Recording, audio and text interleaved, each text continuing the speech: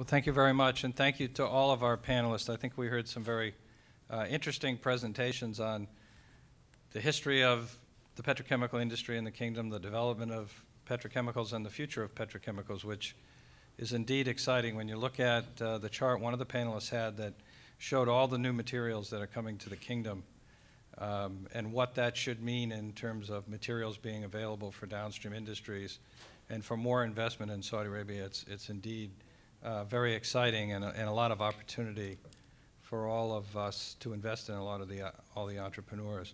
So we do have a variety of questions. I'm going to combine a few of them together because some of them are along a similar theme. And the first question has to deal with manpower in Saudi Arabia. There were several questions around workforce, and Mark gave us a little bit of an overview of what they found in Jubail with the workforce. But the question is, as we move into these downstream industries, what are each of your companies doing, and indeed what's the kingdom doing to make sure that there is a world-class workforce available, as there has been for you, for these new investments? So would someone like to start on that one? Go ahead. I would like to focus initially on professional workforce. I think you all have heard about the ongoing effort on the education end. And that always gave us the opportunity to always recruit as professionals, the best professionals we can find. If we look at SABIC today, we in Saudization, especially in manufacturing, in many of our sites, we have exceeded 80, and actually in many of them we are close to the high 98 or 95%.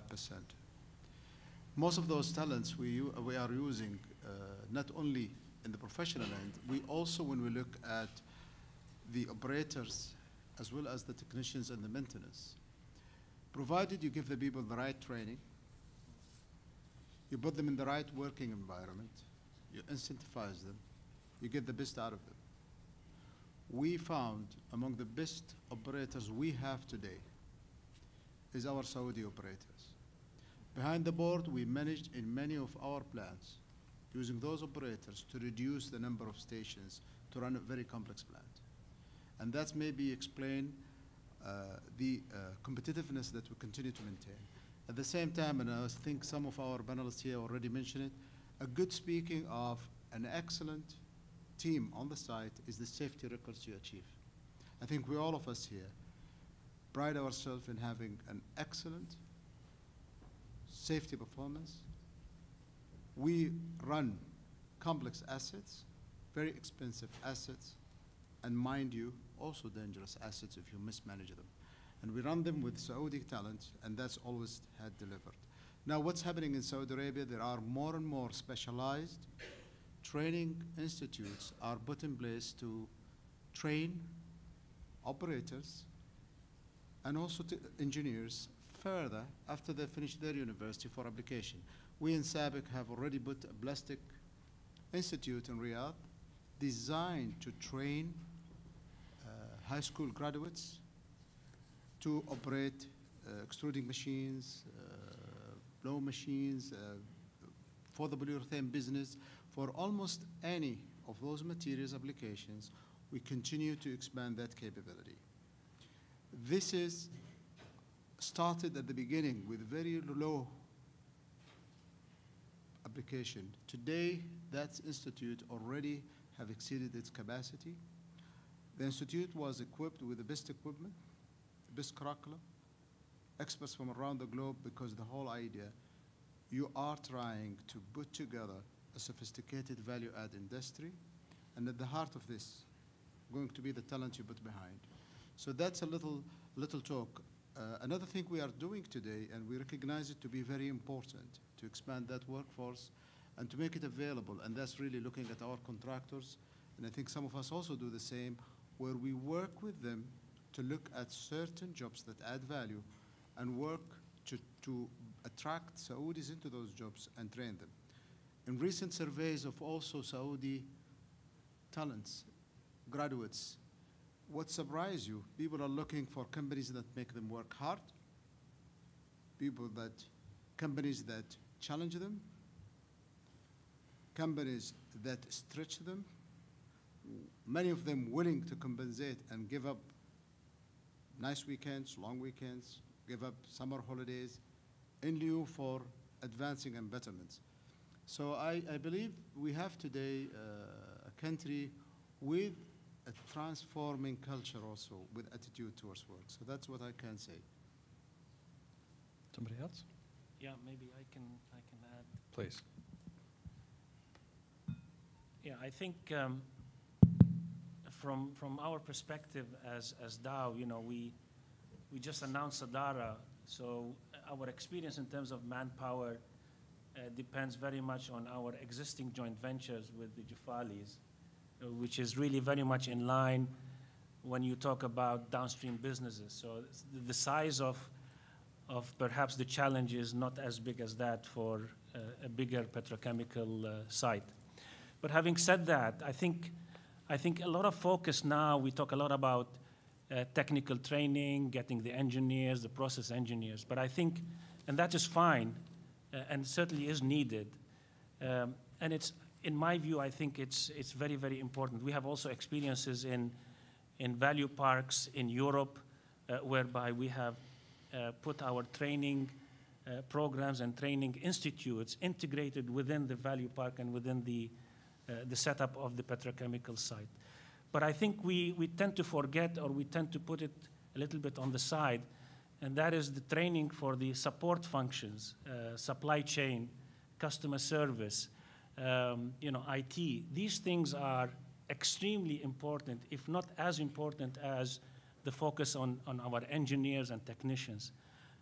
You can be the most advanced technologically producing chemical company in the world, but if your customer service organization is weak, then you lose half of the battle. And I think, you know, some of the training programs should also address these things.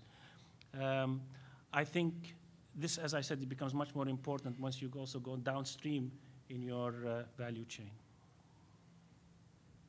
Thank you. Let me just add a couple of comments from our perspective.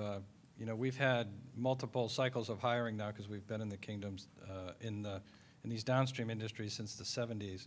And a lot of the folks that we initially hired have retired or are in the process of retirement. We're continually bringing in more and more folks.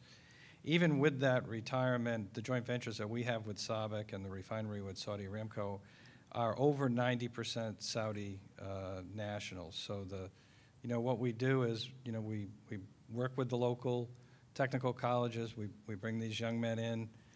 We give them, you know, some type of internship, a lot of on-the-job training, and they become absolutely wonderful employees in all facets of our operation. So from, you know, maintenance to process operations, and of course to engineers and accountants and all those type of things. Our ventures are completely Saudi managed. The senior management are all Saudis, and for the most part, again, people that have grown up through our plants and through our systems.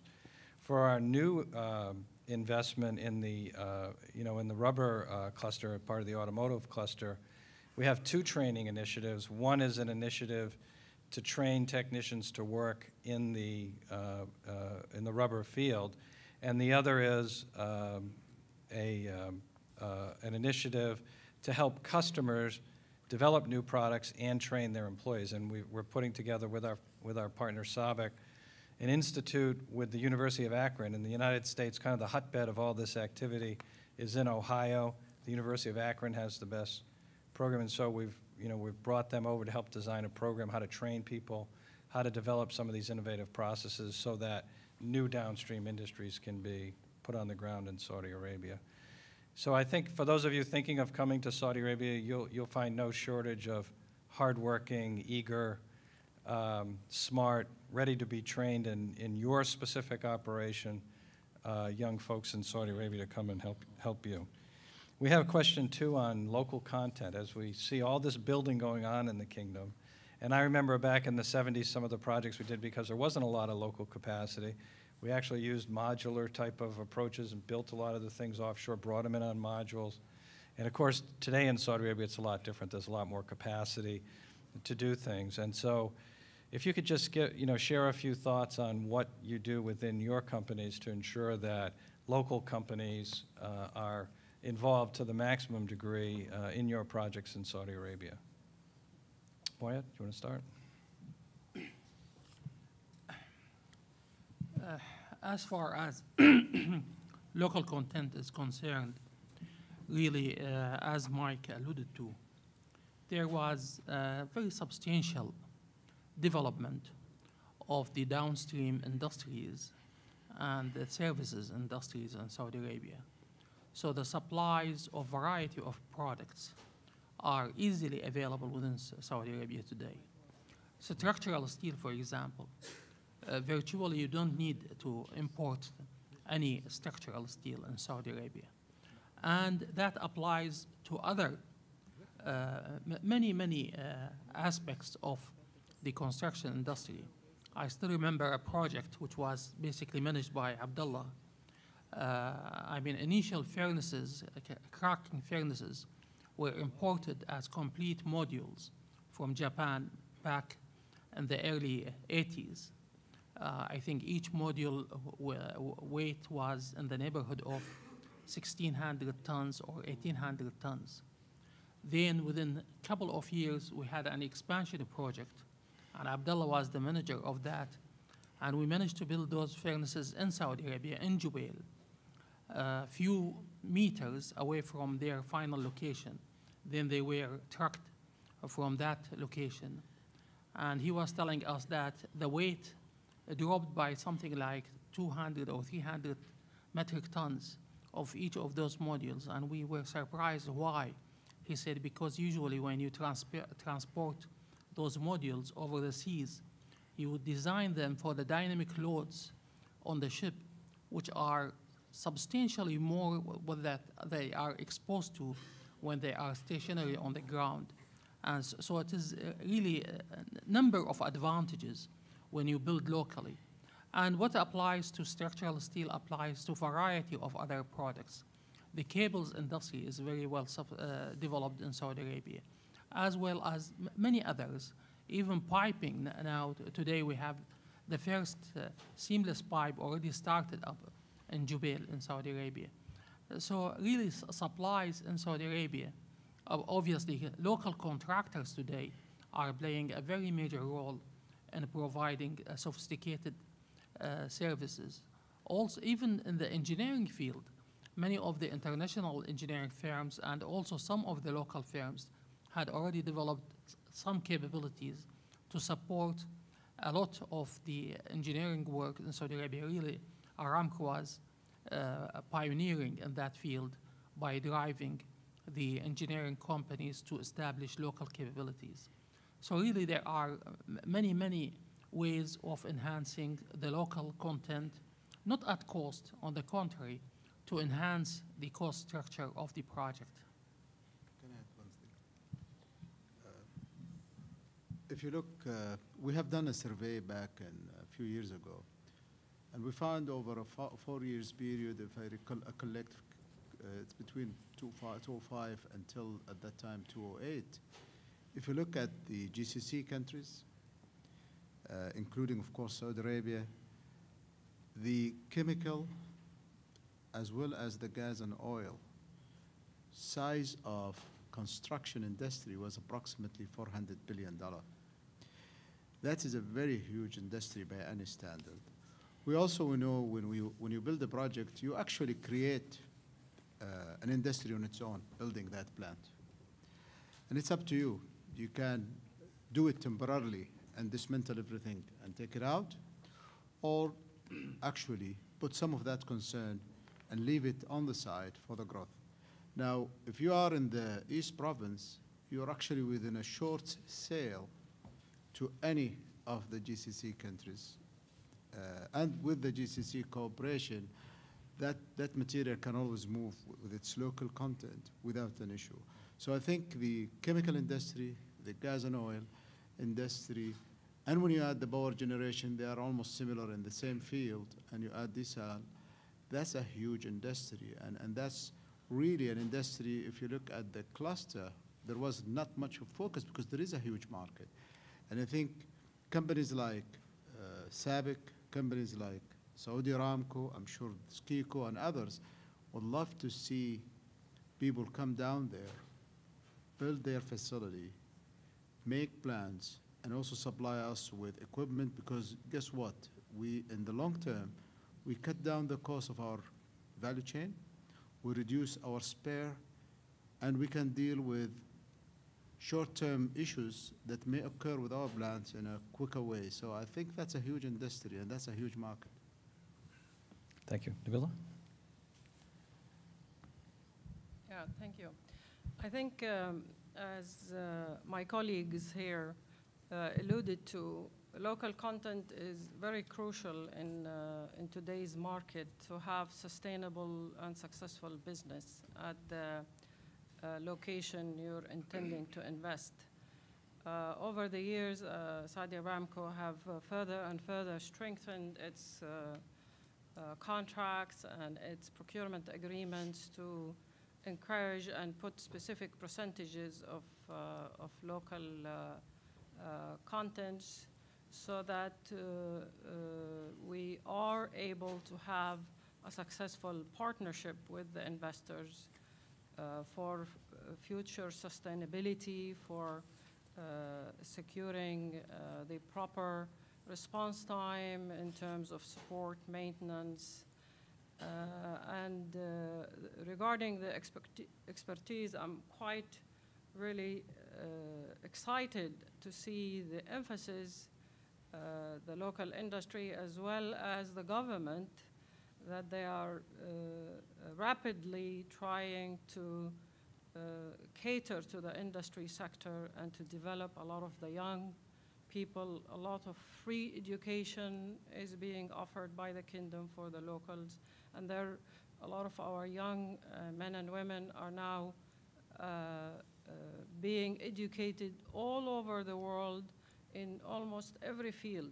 Quite exciting and quite amazing the amount of investment the kingdom is putting to encourage the investors to come, but also to prepare the workforce locally to support those investors for successful opportunities, of course. Thank you. Thank you. Well, I have one last topic. We've had several questions on this, and generally the topic is the long-term competitiveness of the chemical industry in Saudi Arabia. And the background is that Saudi Arabia has had this marvelous development, and hopefully will be moving downstream into a lot of these value-added industries.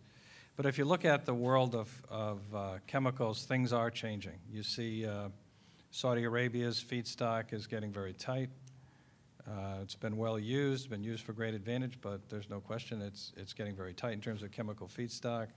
You see in the United States very inexpensive now natural gas because of the success of the shale gas program there, which now provides about a third of U.S. natural gas and provides a lot of low-cost ethane, providing competitiveness for U.S. assets that perhaps weren't as competitive or competitive at all in the world market, in the export market.